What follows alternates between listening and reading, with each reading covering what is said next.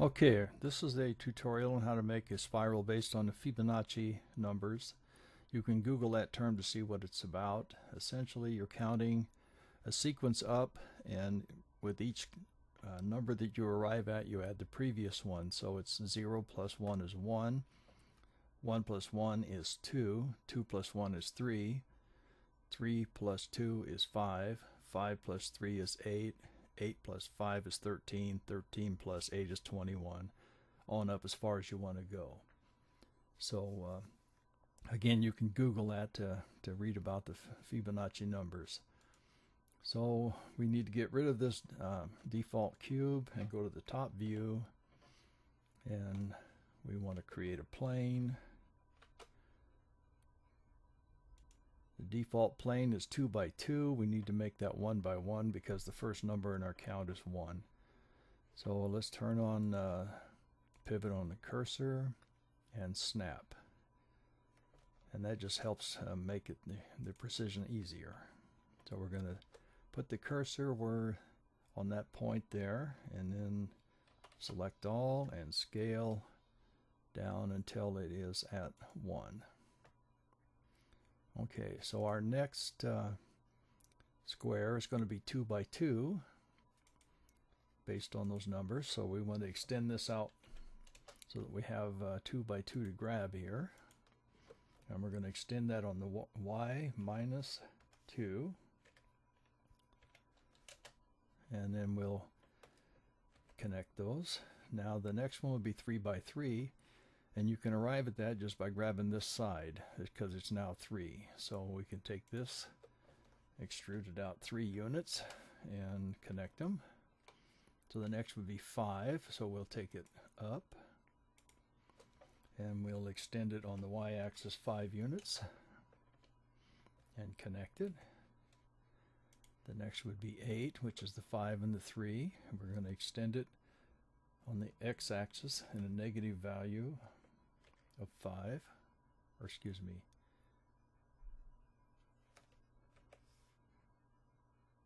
8. So extrude x minus 8.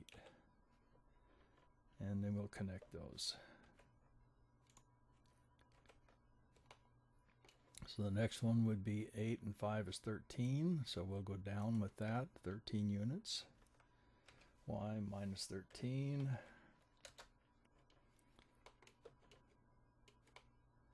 And we're going to connect those. And the next one would be 21 units. So extrude 21 and connect them. And you can go on up to 34 and right on up as large as you want to go until you hit the extents of your camera's ability to actually render the image out. As you get too large, you can't see the smaller part of the curve anyway, so you just kind of, what meets your purposes. So anyway, we've created a grid now, and we're going to put in the arcs or the spiral based on that grid. So we're going to go in here to the first square, and we want to go an arc from here to here. So we're going to set the cursor and create a circle, and there it is. It's exactly matched up. So we want to get rid of the unnecessary vertices. I do it by getting rid of a couple of them, then selecting one, hit Control L. Okay, so the next pivot point is 2 by 2, and it's going to go from here to here. So here's our arc point. Snap the cursor and create the circle. Because it's 2 by 2, you scale it 2, and it lines up perfectly.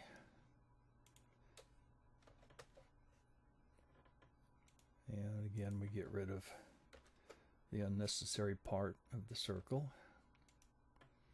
So our next one is 3 by 3. And so our pivot point was here to go here.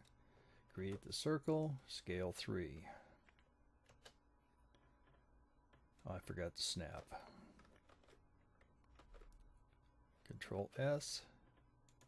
Now circle and scale 3. There we go.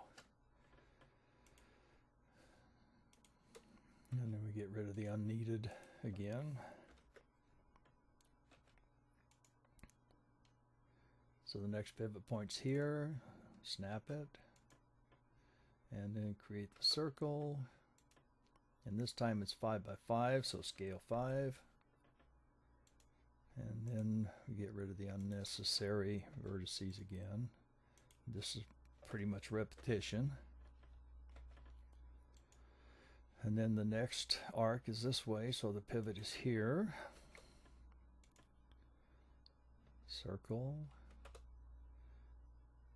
And we are on a, see, 1, 2, 3, 4, so it's 8, scale 8. And get rid of these. And the unnecessary parts of the circle. The next one should be 13, so we're going to go from here to here. Create the circle, scale at 13, and again remove the unnecessary verts.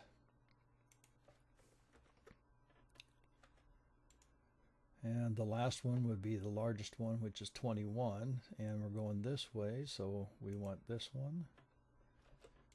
And then circle, scale 21. And you can extend that up as far as you, again, as far as you need for your project, your purposes.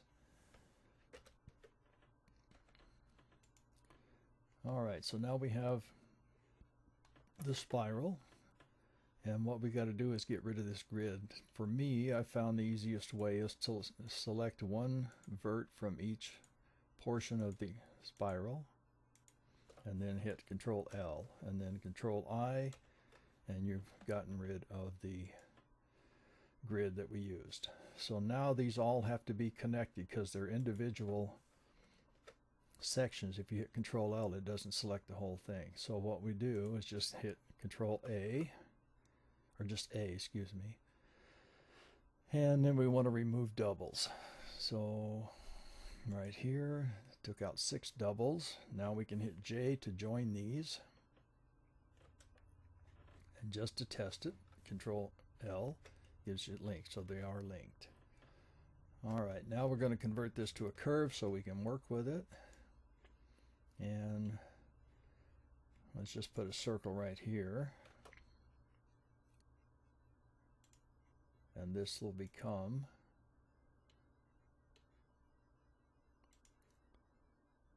the bevel object, and sizing this circle down, we can make it however we want it to be. And you can animate using these sliders here if you want to animate the curve. You can also use a taper object, make it come from a point, etc. So, you know, what you do with the curve after you've created it, you know, combine it with others to make patterns, designs, whatever the purpose is in your project.